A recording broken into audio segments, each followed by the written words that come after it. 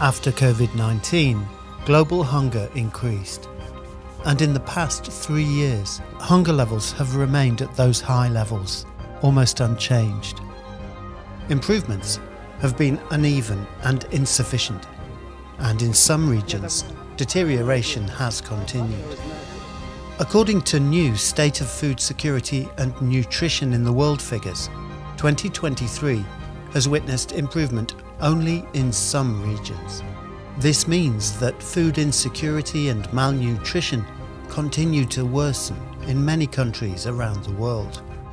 New figures estimate that between 713 and 757 million people may have faced hunger in 2023. This represents 1 out of 11 people in the world, and 1 out of every 5 in Africa. While hunger is still on the rise in Africa, it has remained relatively unchanged in Asia, and notable progress has been made in Latin America. These improvements are driven by South America, where 5.4 million fewer people faced hunger in 2023 compared to 2021. Progress towards the broader goal of ensuring regular access to adequate food for all has also stalled. Nearly 29% of the global population, 2.3 billion people, were moderately or severely food insecure in 2023. Globally, access to nutritious food still remains a challenge, with more than 1/3 of people in the world, about 2.8 billion, unable to afford healthy diets. Improvements on stunting, wasting, and exclusive breastfeeding lay the groundwork for children to achieve their full potential for growth and development.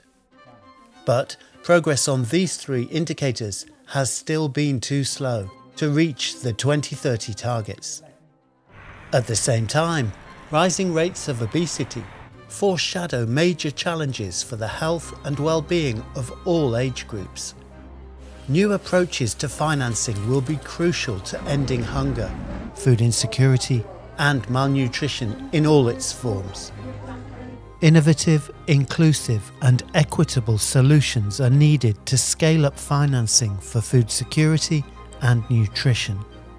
To boost finance productivity for food security and nutrition, stakeholders must enhance coordination and consensus for better targeting, increase donor and global partner involvement in risk-taking and de-risking activities, and implement more blended and innovative financing solutions.